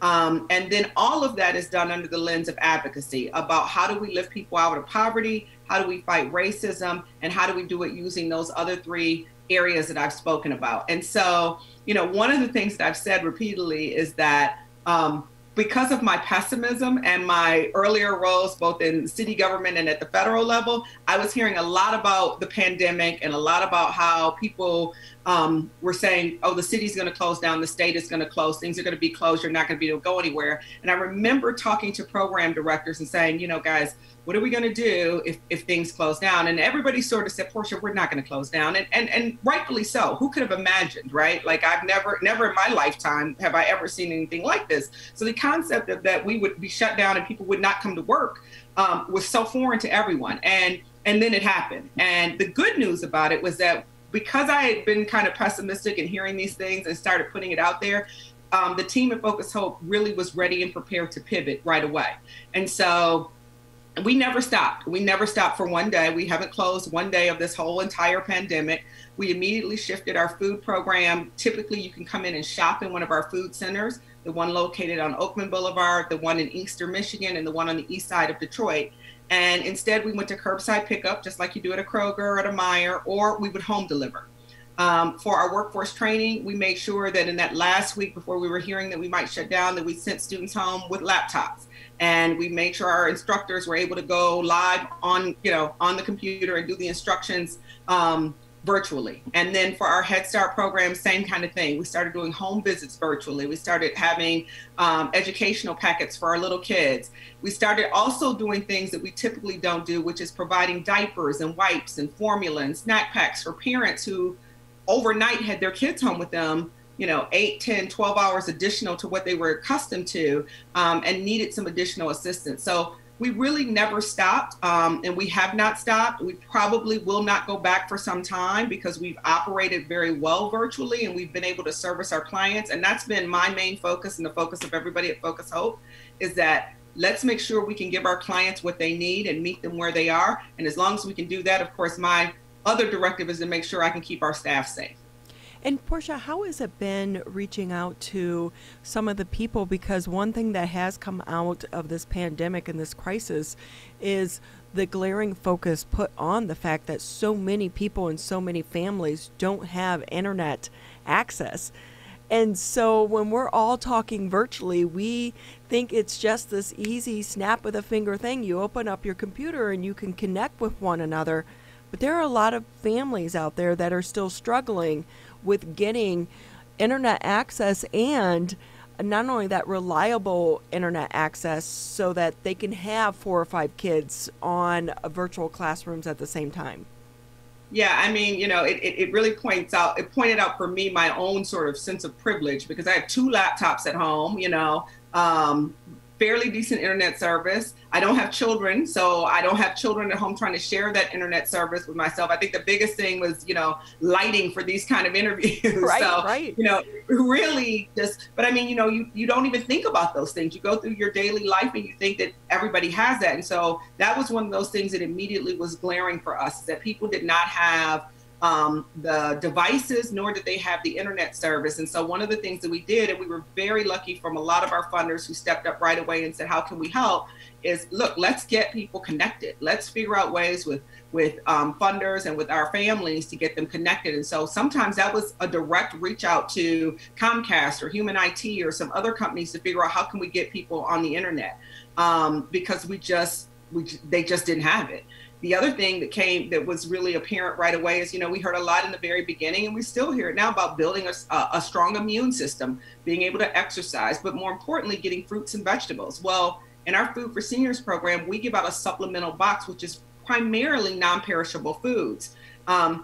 Again, taking for granted the fact that if somebody tells me, boost your immune system by getting more fruits and fresh vegetables, I just drive over to a store and I pick up great things, sometimes organic, sometimes not, but nevertheless, it's not an issue for me. For lots of folks, that wasn't an option. So we partnered with a lot of other organizations to make sure, in addition to our supplemental food box for their monthly allotment, we were also able to give them some fresh fruits and vegetables, other things that would help out. But it really has become very glaring to all of us, I think, that are doing this kind of work, that there are lots of people that live very much, not just week to week, because we've always talked about, whether or not your paycheck could go further or those kind of things, but just sort of the things that we all take for granted because we've all kind of had them in our homes for so long. And internet access has absolutely been one of those where we've seen that the need is there and we've got to get people more connected.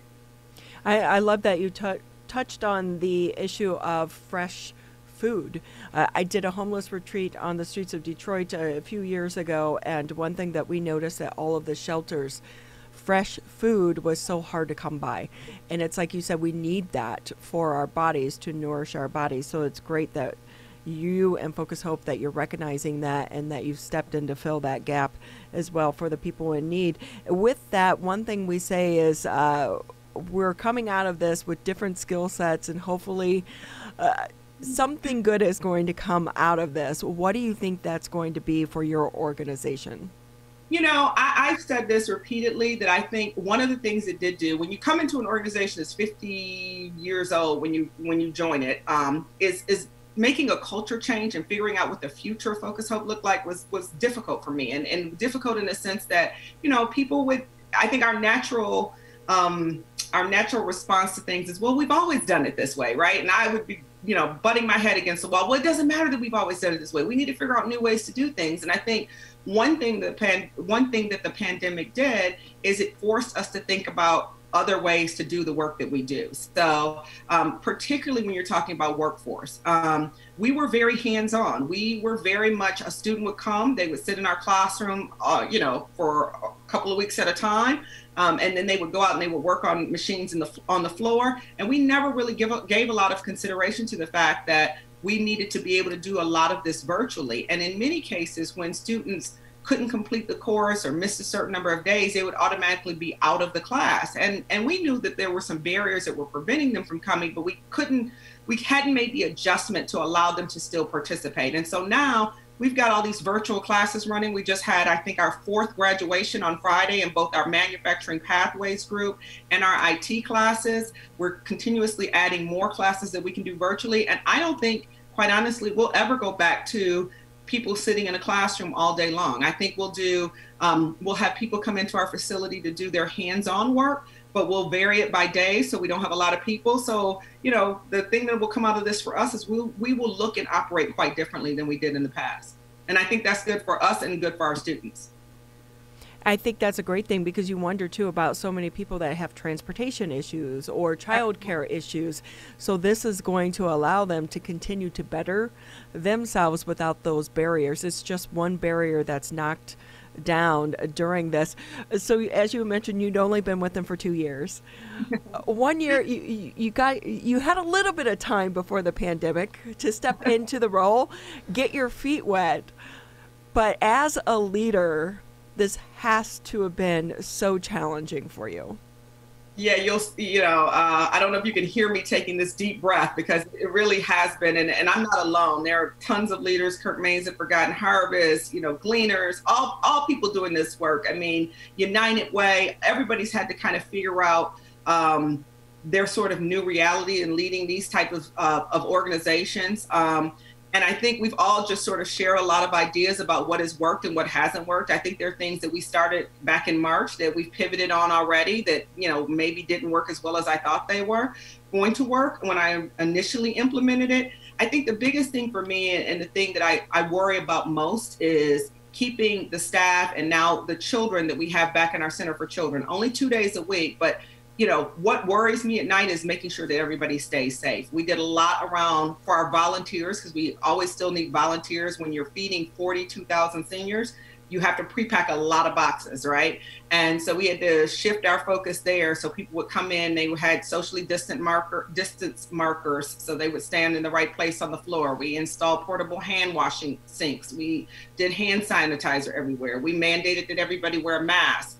But you still worry that somebody gets sick, right? You don't want to be part of any kind of spread of this virus. So that's the thing that I think most of the leaders are challenged with, especially if they still have people coming in and out, is how do you do it and maintain safety for not only your staff, but for the clients that you serve. Portia Roberson with us. She is the CEO of Focused Hope, joining us today on the Oakland County Megacast. And Portia, your organization has a couple of signature events each year, Heroes for Hope and Eleanor's March for Hope, that culminates in your annual October event, the Weekend of Hope, which just recently happened. Can you review for us what went on there and how it's provided a positive impact to our local area?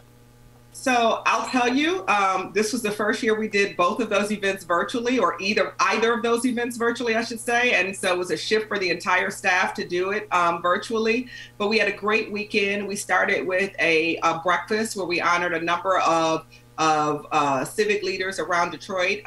We honored Dr. Darian Driver Hudson from United Way, Jim Tobin from Magna, Jim Farley from Ford Motor Company, and Coach Casey from the Detroit Pistons, he and the Pistons have been a great help in terms of packing those boxes and delivering those boxes. So great weekend, great Friday morning start there. I got a chance to have a back and forth with Jim Farley, the new CEO of Ford Motor Company, and talked a lot about his love of racing and just leading an organization as big as Ford Motor Company during this time, and what the changes are that are coming to Ford Motor Company. And then on Sunday, we did our Eleanor's March for Hope. And a lot of it, as you might imagine, was pre-recorded, but our partner Click on Detroit and WDIV put a lot of that out there for us. And it just was an opportunity to talk about some of the issues that we think are really important from an advocacy standpoint. We talked about this year the disparity of COVID-19 in communities of color and what it meant to say, go get fresh fruits and vegetables when there weren't fresh fruits and vegetables available. And then we talked about, the school to prison pipeline that still exists. And there was an issue this summer around that and dismantling that pipeline so that kids don't end up in the prison system because of some severe punishments that are happening in the school districts. And then, of course, as an organization led by a woman, we talked about pay equity. How can we make sure that women are getting paid as much as men? And that, in this day and age when we have a woman vice presidential candidate, are we making sure that women are being lifted up in every space and making the same as the men are their contemporaries that are male? So we have 3 big advocacy issues we're going to be talking about for the entire year. But it went off, as well as you can be expected. Your last guest talked about having grace during this period and patience. And I think those are 2 of the things that we learned during the Weekend of Hope this year. Good for me, good for our staff. So we'll keep going. Hopefully we want to do it virtually next year, though. We can be in person next year. We are all hoping for that. Quickly, before we let you go, you mentioned that you can always use volunteers. If people want to learn more about Focus Hope, or if they want to volunteer or donate, because I would imagine this has been a tough time for donations as well, how can they get involved? Always. FocusHope.edu is the best place to go. You can sign up for our volunteer opportunities there. Christy Miller runs our volunteer program, and so she'll connect with you and make sure the days and the times work for you. And then we are pushing out our holiday appeal. So we'll pivot right from our Weekend of Hope into our holiday appeal. December 19th, we'll be doing a holiday giveaway. So we'll make sure that many of the families that typically come in and we usually decorate and we take food out to different homes where people rely on us for their holiday meal. We wanted to make sure we could still do that, but we're certainly looking for volunteers to help us. We won't let people come into the building this year. We'll make sure we're ready with a box to put it in people's cars. We don't want volunteers going into seniors' homes, even though in many instances, they built relationships where they'd like to visit with that senior for a while. We just don't want to put any senior at risk this year. So we're making December 19th a very different looking day, but still making sure that everybody gets what they need to have a very different but wonderful holiday season. So FocusHope.edu is the best place to go to find out everything about Focus Hope. Never leaving anyone behind and connecting with all of those is such a great thing to do. It really is about community, and it's about building a neighborhood, even if you don't live next door to one another. Exactly. And I think this is what the pandemic has told us all. We all have to pull ourselves up and pull together for our neighbors to make sure that we're checking on one another, make sure we're helping one another. And maybe that's the lesson from all of this, right? That we don't operate alone, that we all have to be a part of a bigger and larger community. We so thank you for your time. Portia Roberson with us. She is the CEO of Focus Hope, an organization that has been a fabric of the Detroit community for more than 50 years, continuing the very important work that they do. So we appreciate all that you're doing. If you're looking for an organization to try to get involved with, they can always use some volunteers. We're going to take a quick break here on the Oakland County Megacast, and when we round it out, we are going to end the show talking about bicycle tours in the city of Detroit. This is the Oakland County Megacast. Hi, I'm Dr. Faust, the medical director for the Oakland County Health Division. The most important thing you can do to prevent the spread of illness is to wash your hands thoroughly and often. Follow these 6 easy steps every time you wash your hands. Step 1, turn on the sink and wet your hands with warm water. Step 2, apply soap to your hands and lather between your fingers, under your nails, and the front and back of your hands and wrists. Step 3, wash your hands by scrubbing them together for at least 20 seconds. Step 4, rinse your hands with warm, clean water. And step 5, dry your hands with a clean cloth towel, a paper towel, or hot air blow dryer. If you're using a cloth towel, make sure to change it often. For handheld faucets, turn off the water using a paper towel instead of your bare hand. Step 6, if you're using a paper towel, throw it away. Practice healthy habits like washing your hands after coughing or sneezing into them to keep you and others healthy. go to oakgov.com/health or call Nurse on Call at 1-800-848-5533 to learn more. Michigan, the coronavirus pandemic has put us all to the test. And now it's time to put COVID-19 to the test.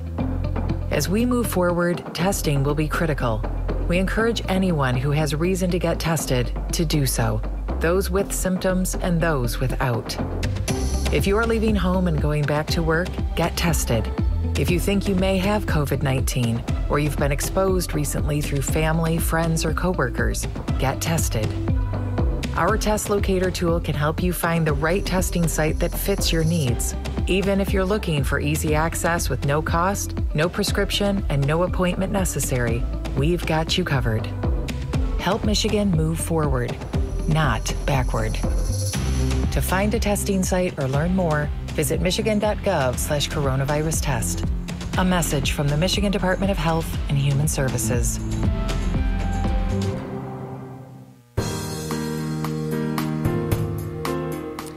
Just about 15 minutes left here on the Oakland County Megacast. Where does the time go, Tyler? Oh, I don't know. It always just slips away from us. I will say I love the show because we speak with so many interesting people. We do.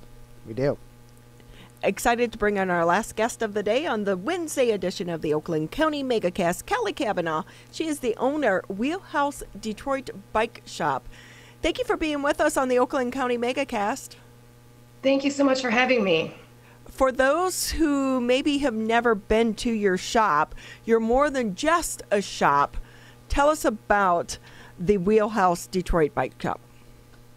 Well, first of all, we're very fortunate to be located on the Riverwalk of Detroit. So we're just about 3 blocks east of the Renson, which is a great, focal point and entry point for a lot of people, both locals and tourists.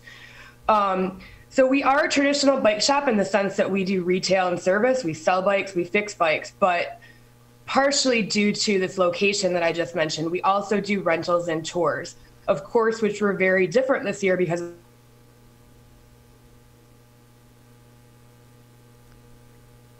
So Kelly, just like so many other people with Zoom, it looks like we're having a little bit of a slowdown in your Zoom connection. So we're going to try to maybe see if we can fix this real quick. This is happening to everyone. I don't know how teachers do this each and every day. Tyler, I will tell you that. Okay, let's, I think we have you back. We're sorry about that, Kelly. How are you? Can you hear us now?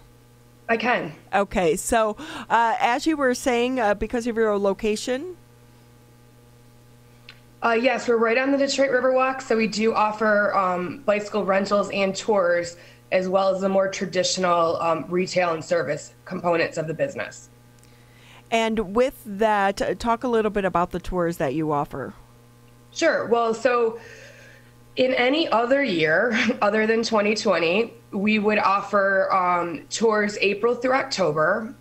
We have over 20 different tours. So we do everything from neighborhood-based tours like Eastern Market, Corktown, and then we have a series of thematic tours such as architecture, urban agriculture, auto heritage, music history, and so on and so on.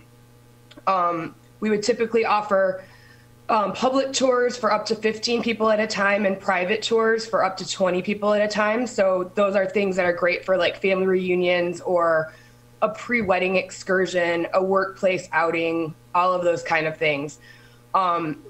This year with the pandemic, well, our shop was closed for the first month and a half of our season. And then we didn't even start tours until mid-August, and we're maxing them out at 6 people just to allow for appropriate social distancing. But the good news is, I mean, these are, not that that's bad, but it definitely was limiting this year. We wanted to be prudent and cautious with the virus. But we did, we are offering virtual tours now as well. So you'll be able to download the route that we've developed. And then at each stop on the tour, our tour guide meets you virtually via video on your phone, and we'll be standing at the exact same spot that you're standing and talking to you about exactly what you're seeing in the video. So that's pretty cool, and we've just been working on it. We've got our first 2 up, and our third will be up this weekend. That's kind of cool. So like if I have a Peloton or just a bike at home that, like a cycle bike that at home, I could actually take a tour. How long do they typically last? Well, they typically last, depending on how fast you ride and how long you stop, 2 to 3 hours. And while you definitely could do that with a Peloton or an exercise bike, they're designed for you to ride the actual route on the city streets. So we really want people to get out and experience the city. How did you guys come up with this?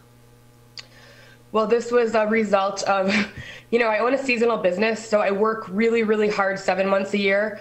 And 5 months a year, I plan for the next 7 months and recover from the previous 7 months.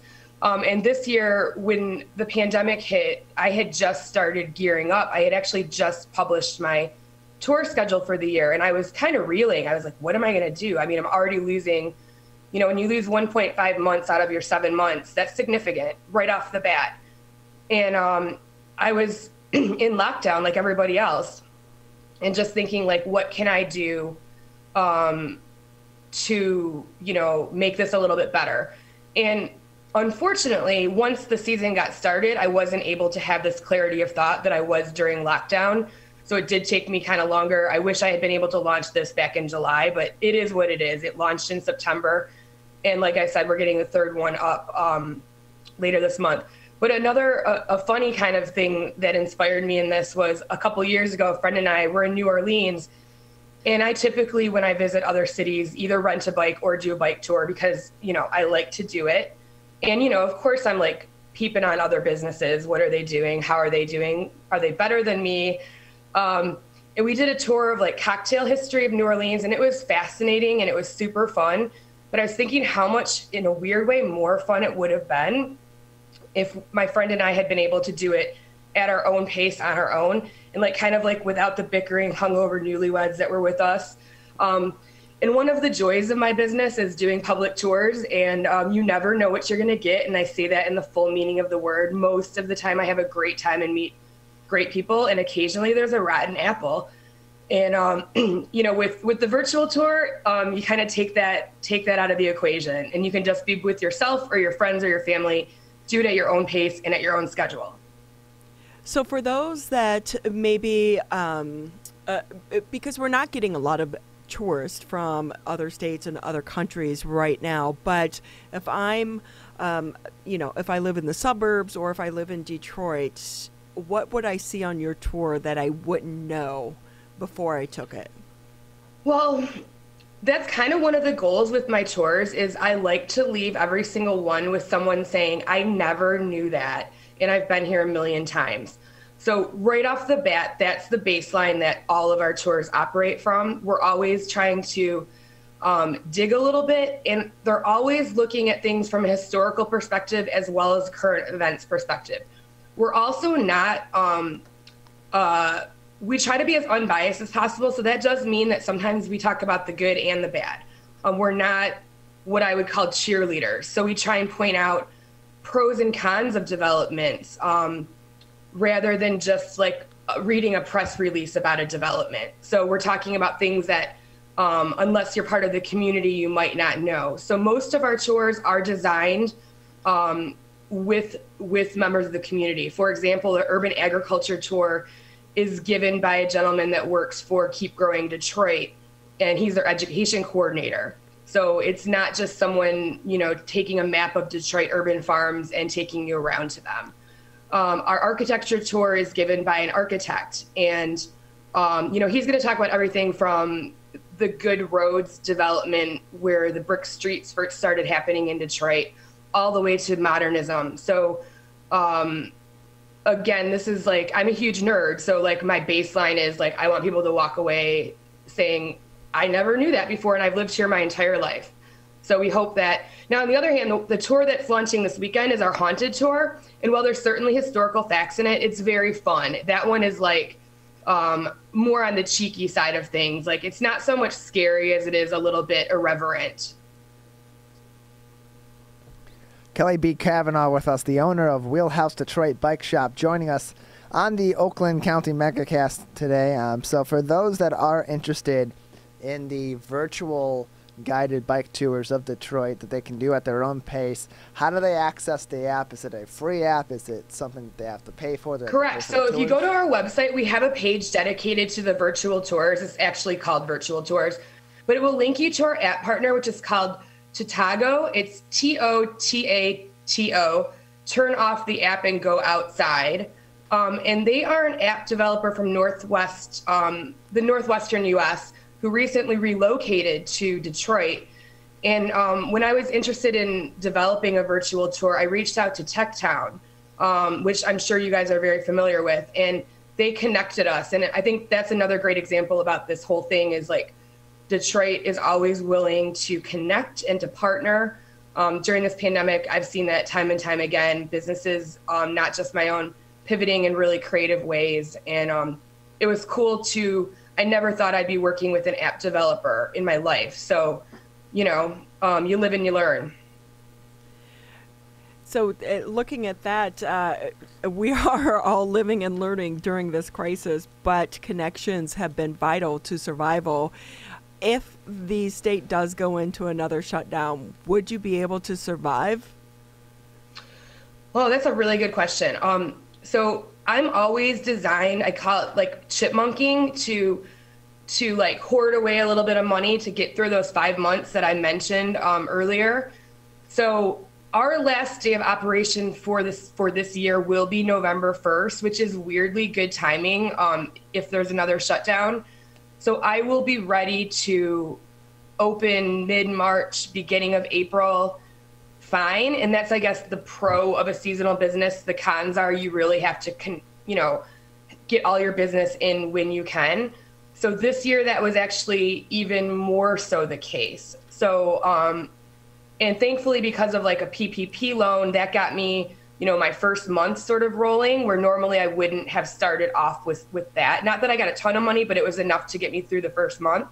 So I'm actually well positioned to be ready for spring 2021, again, whatever that looks like. And let's hope that we have a nice mild winter so that you can start those tours again in March. And, because sometimes we do still have snow. And have you ever thought about maybe continuing the rides through December to see the Christmas lights or something like that? Because Campus Martius is beautiful. We have tried that in previous years, and you'll always get like a half dozen hardy souls. There are people that ride year round. But the tours really not so much. People are looking for a pleasurable experience, not like a forced march. You know what I mean?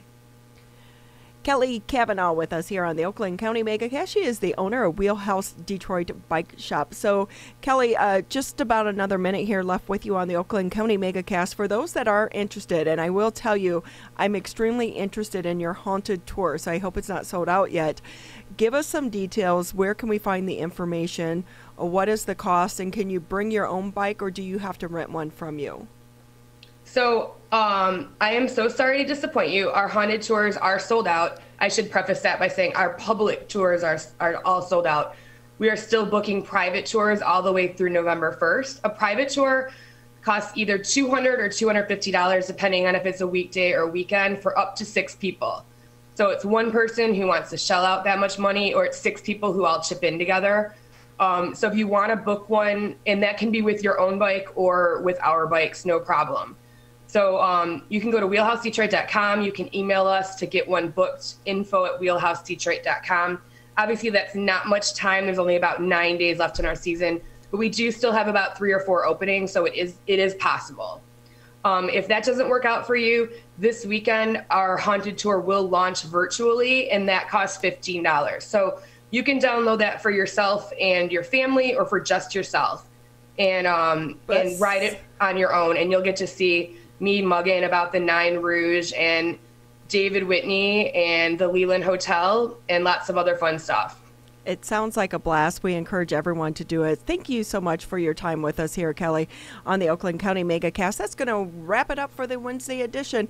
We'll be back tomorrow at 10 a.m.